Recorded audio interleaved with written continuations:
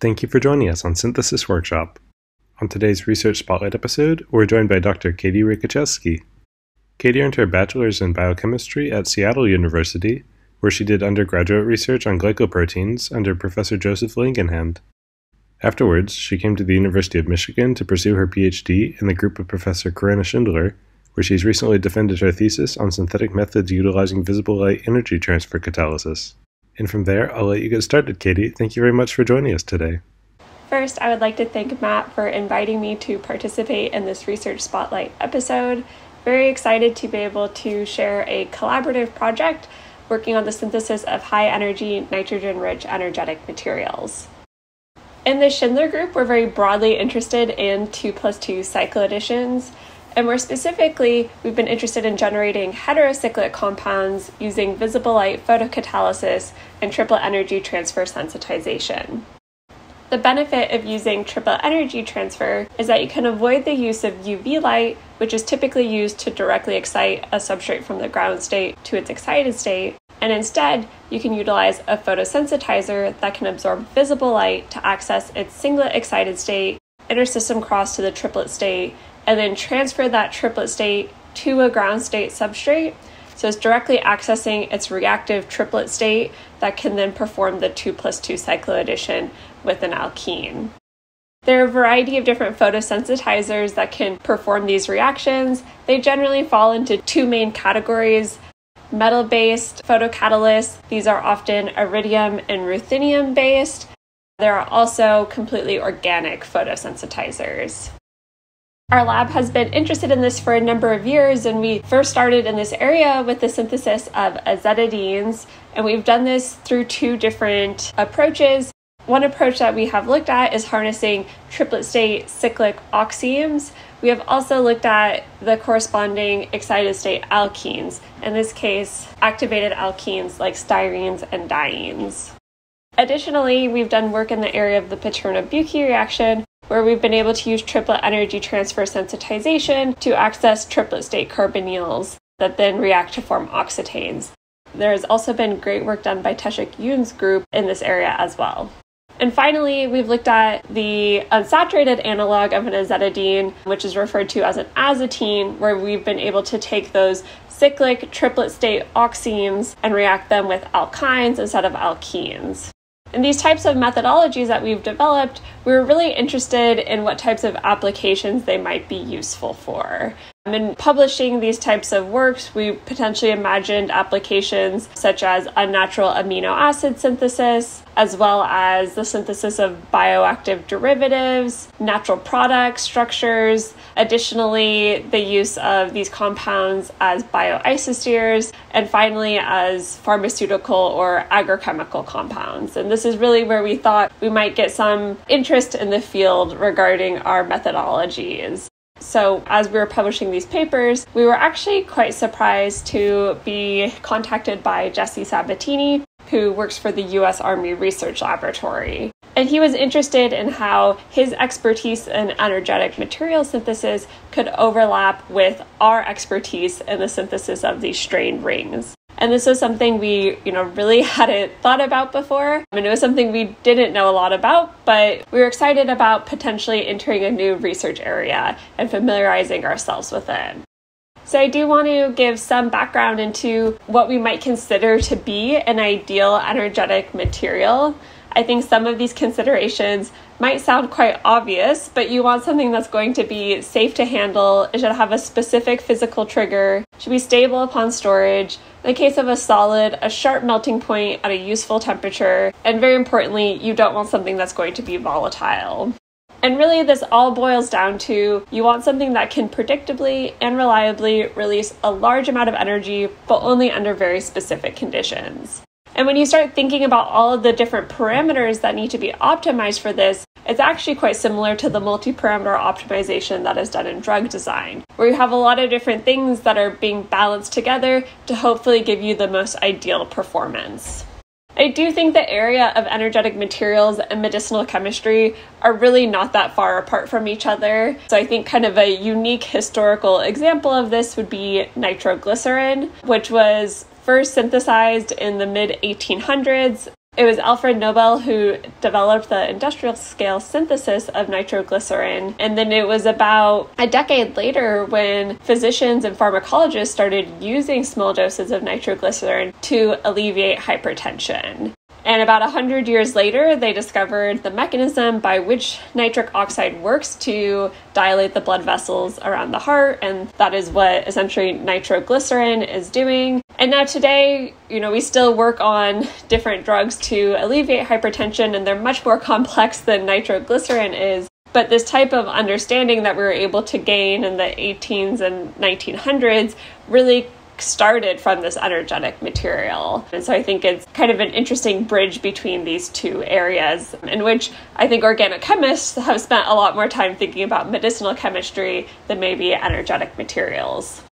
There are two main areas of energetic materials that were of interest to our collaborators at the U.S. Army Research Lab. The first was solid melt castable materials. So probably the most well-known melt castable is TNT. So these are going to be solid materials that have a high melting point. And then importantly, it needs to have a large difference between the melting and decomposition temperatures. So with these compounds, they want to be able to melt them safely without any premature decomposition occurring.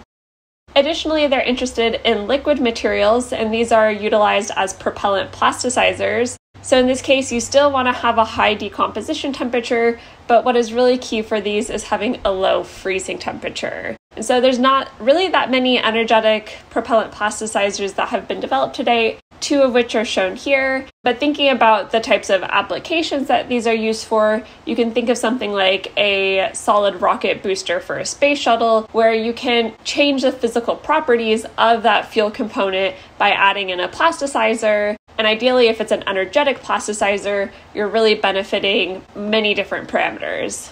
It's also important to note that these types of materials are not interchangeable with each other. So you're going to be fine-tuning them either as a liquid plasticizer or as a solid melt castable.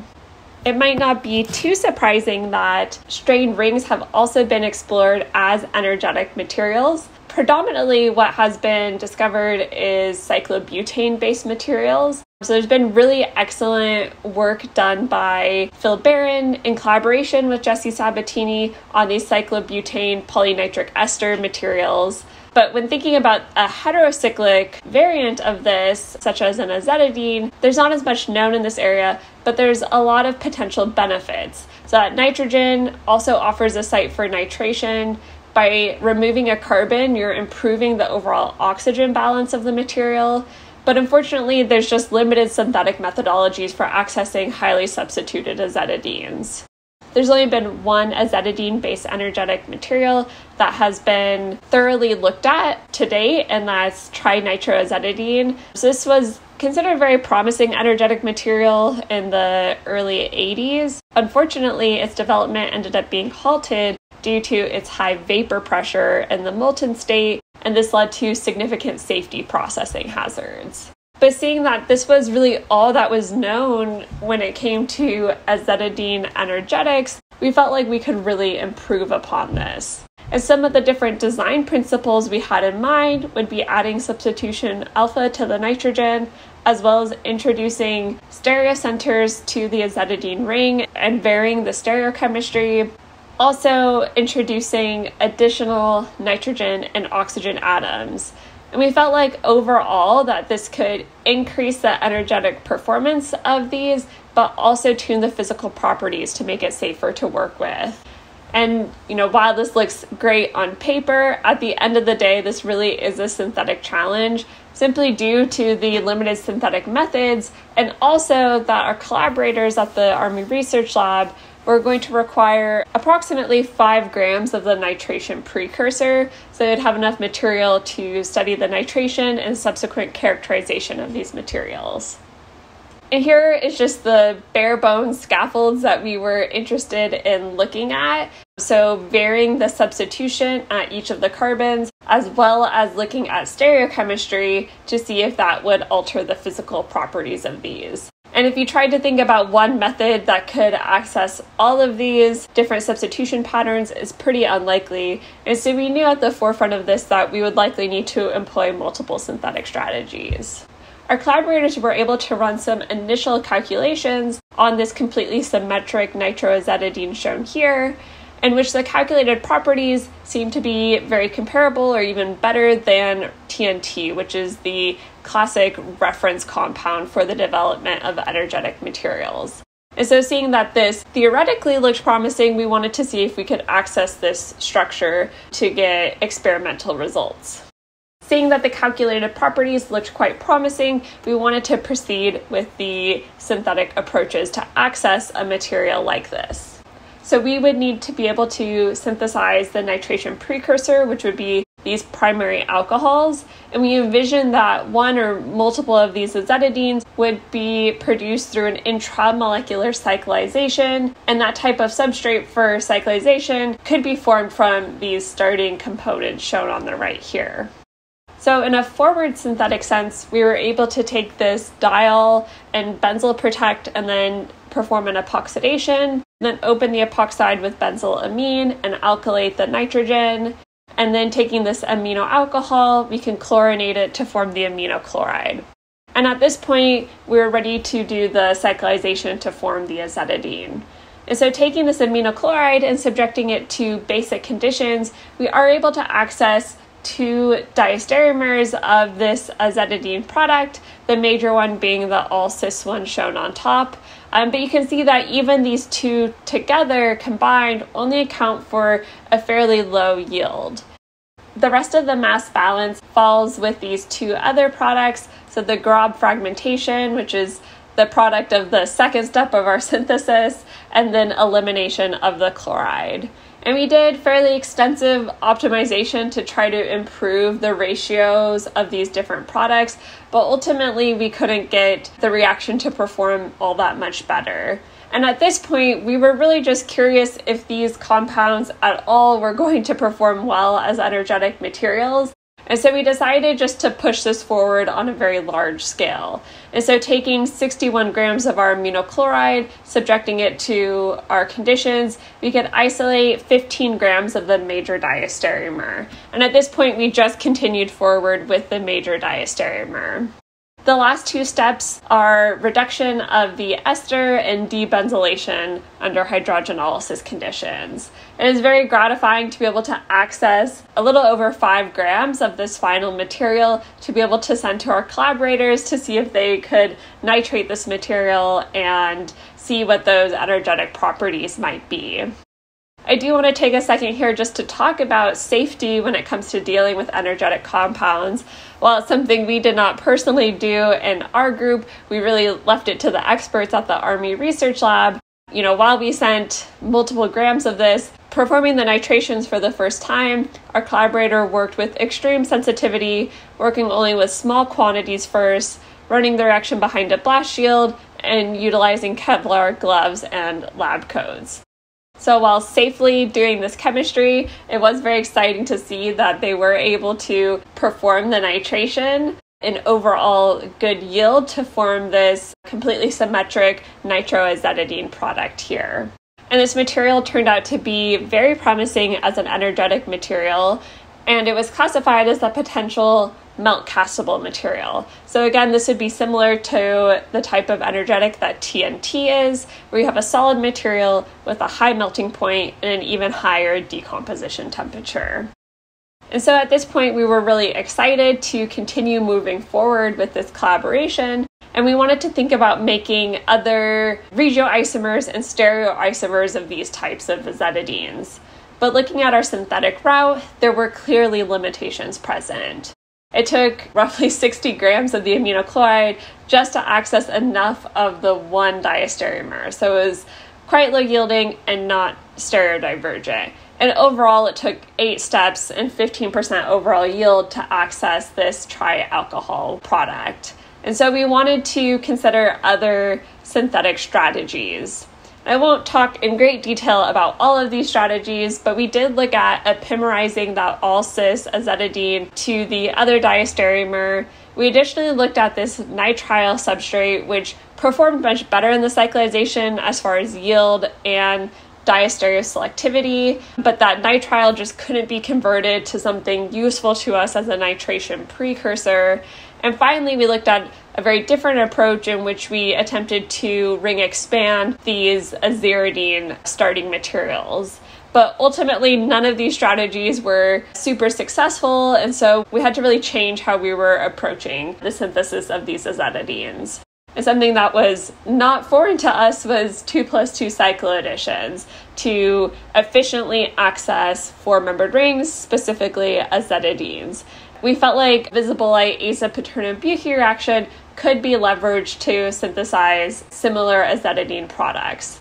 So we could use our cyclic oxime that we have previously studied, perform an intermolecular 2+2 cycloaddition to form the bicyclic azidine. We could then begin transforming this into something that would be able to undergo nitration by reducing the ester and cleaving the NO bond to access the free monocyclic azidine.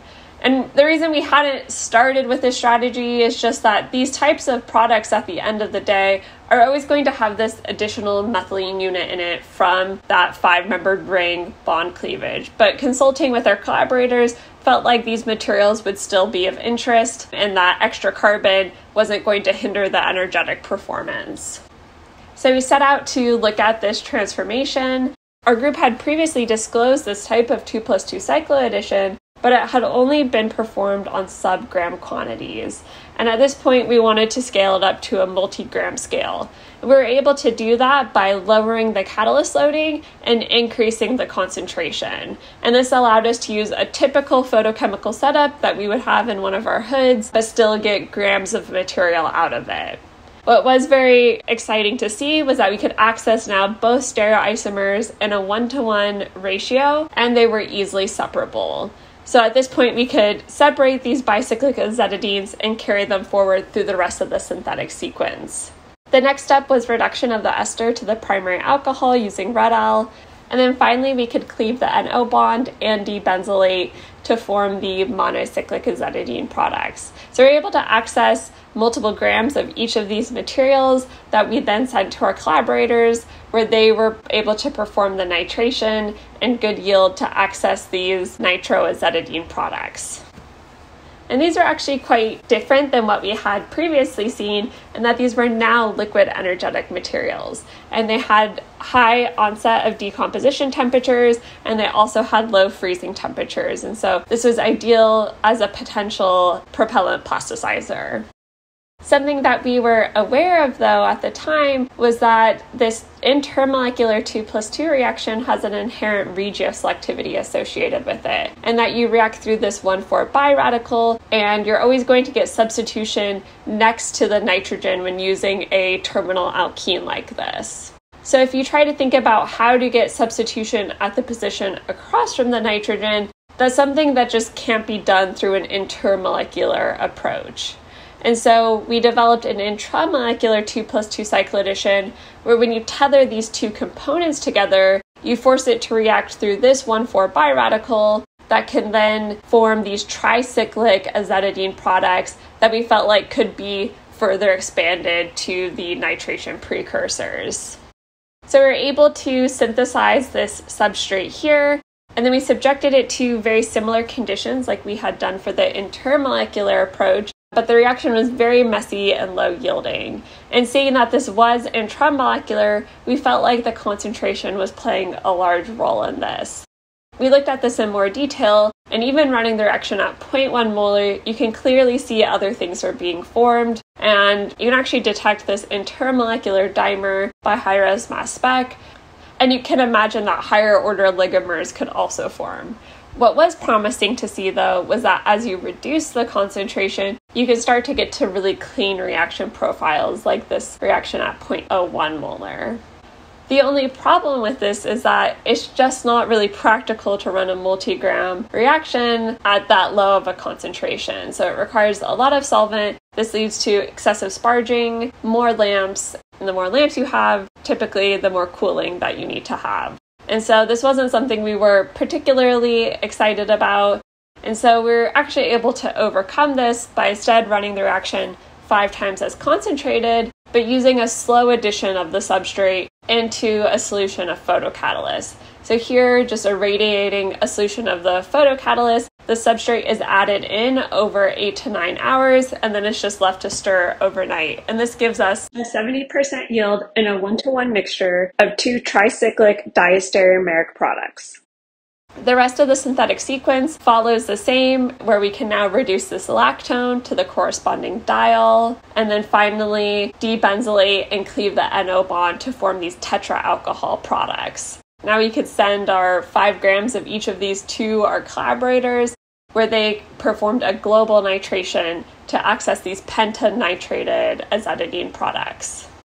So these were also quite interesting when it came to their physical properties, and that the diastereomer on the left was again classified as a melt castable material, so a high melting temperature with an even higher onset of decomposition. The diastereomer of it on the right initially appeared to be a liquid, but upon storage in the freezer over a couple months, it actually ended up solidifying to a low melting solid. This is just a great example of how stereochemistry really impacts energetic materials, where just this one stereocenter changes the melting point, but this really changes the types of applications these materials would be used for. So had you only made one of these materials, you might really be missing out on a promising energetic in a different area. In total, with our collaboration, we were able to develop 2 new standalone melt castable materials. We were also able to synthesize 2 low melting solid materials, and then finally 2 liquid propellant plasticizer energetic materials. We did have one that could not be successfully nitrated, where when we had these 2 quaternary centers, nitrogen of the azetidine, it was just too sterically encumbered for that nitration to proceed fully. But just in general, looking across all of the different nitroazetidines that we developed, it's really interesting to see how these small structural changes really impact the types of applications these materials are used for. So even just diastereomers versus regioisomers, or adding and taking away substitution, can result in vastly different energetic materials. And just in general, looking at this work, I think, beyond just generating superior energetic materials, I think the efficient and scalable synthetic routes that we developed can really enable a lot of other fields as well. So we were able to synthesize a number of different novel azetidines, so not just these nitroazetidines, but all the precursors, including the monocyclic, bicyclic, and tricyclic azetidine products, all synthesized on multi-gram scale, I think could be of interest to a number of other fields. And so we're excited to be able to put this methodology out there and again, think about where this chemistry might take us. Well, I'm very fortunate to be the one that gets to share this work with you today. This work could not have happened without all of the people here. So I want to thank Dr. Mark Becker, as well as my advisor, Corinna Schindler, and Mansia Nandpur, who's an undergraduate who really impacted this project, and definitely everyone at the Army Research Laboratory, especially Dr. Jesse Sabatini, who really initiated this collaboration and has just been an absolute pleasure to get to work with, and everyone else on the Army Research Laboratory team. Thank you for tuning in for this Research Spotlight episode, and thank you to Katie for joining us. If you enjoyed the episode, you can support us by subscribing and telling your peers about this podcast, and feel free to send us any questions or comments you have. Follow us on Twitter to stay up to date, and see you all next time.